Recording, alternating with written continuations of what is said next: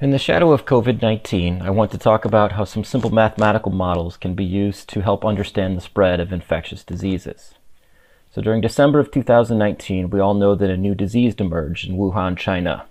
Its cause was eventually determined to be a new beta coronavirus, and this virus was named SARS-CoV-2 for its similarity to the SARS-CoV virus, which was responsible for the 2002-2003 SARS epidemic.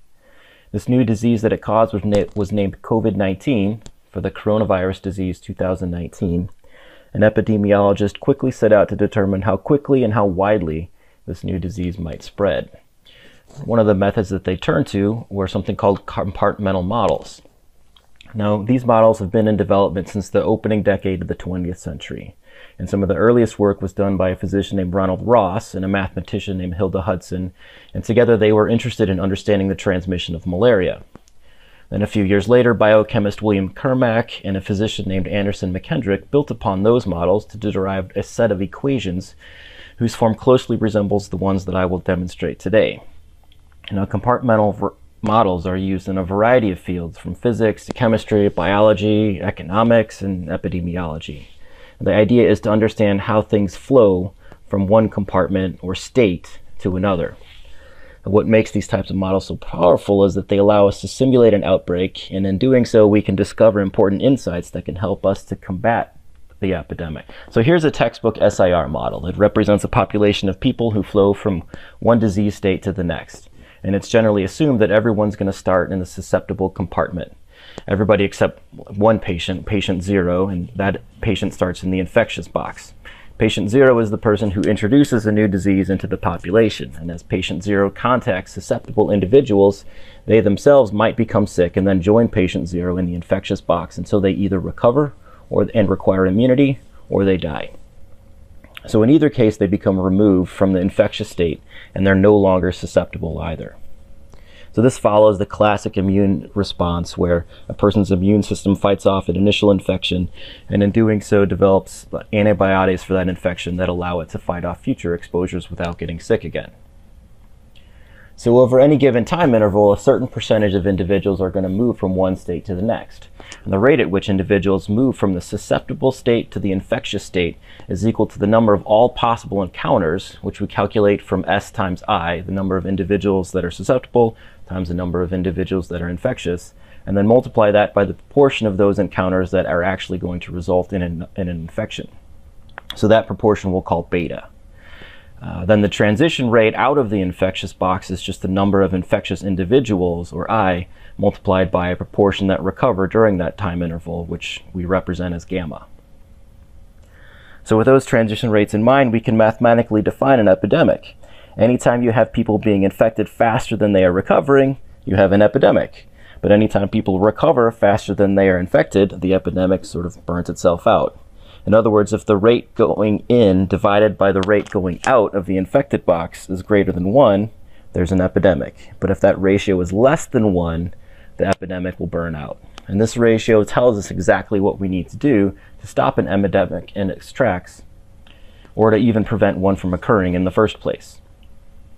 So we can lower beta, that proportion of all possible encounters that result in a transmission. We can slow the epidemic. How would we do this?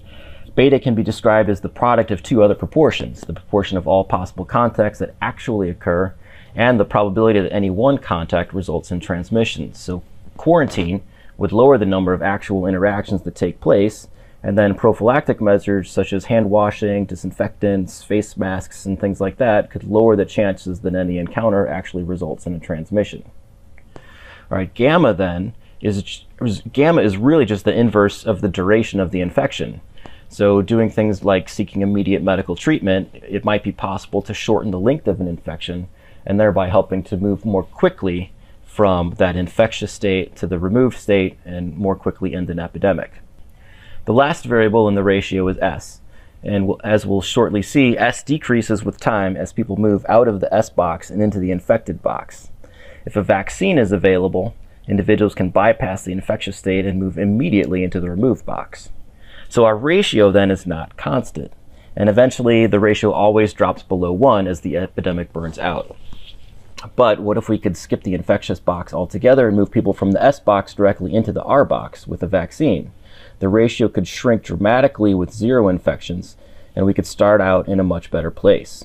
This is exactly what vaccinations do. And in fact, if enough people are vaccinated that the starting point starts out below 0, then we have what we call herd immunity, and an outbreak can't ever even begin. To actually build the model of an outbreak, we need to estimate the initial values for beta, gamma, and S. And then we set up a set of differential equations that mimic the flow of individuals from one compartment to the next.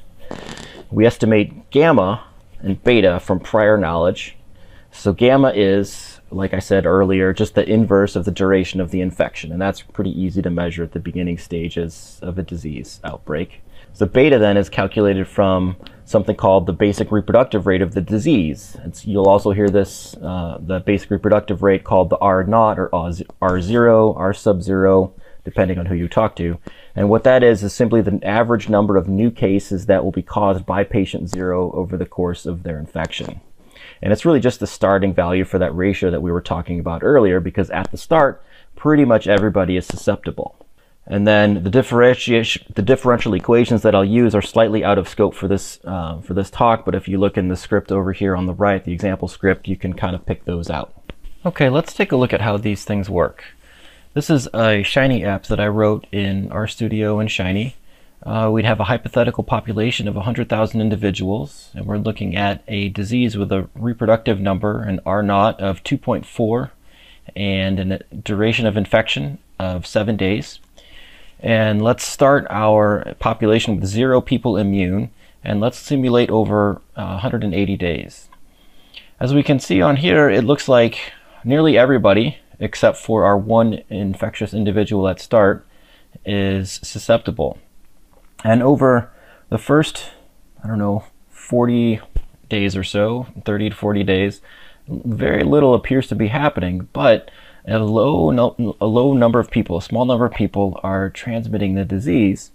And then right around day, this looks like around day 30, 35 or so, things really start ramping up and you get this exponential growth, and you get a huge jump here around day 60 or so of infected individuals. We reach our peak here of the maximum number of people. And at this point, the infection rate then starts to drop. Our number of susceptible individuals has dropped way, way down, and our number of recovered individuals is going way, way up until around day 100 or so, when the infection has burned out and we've reached an equilibrium. Now, what happens if we drop this reproductive number? If we have a disease that doesn't reproduce quite as quickly, remember the reproductive number is the number of individuals that patient 0 was going to infect. If we have a smaller reproductive number, watch how these curves, sort of that red infected curve, flattens out, and the overall equilibrium here that we get at the end, the asymptotes that we reach, fewer people end up ever getting infected. A certain number of them remain susceptible. They never acquire the disease, and a fewer number of people end up being recovered. Now, what happens if we change the duration of the infection? If it's a shorter duration, the infection goes much more quickly. Notice we're not changing where this equilibrium happens. The infection just burns itself out much more quickly. And if it's a longer infection, the epidemic can last a little bit longer. All right, so let's drop these back down to 7. And what happens if we have a proportion of the population that's initially immune? As we can see, our equilibrium starts to change at the end.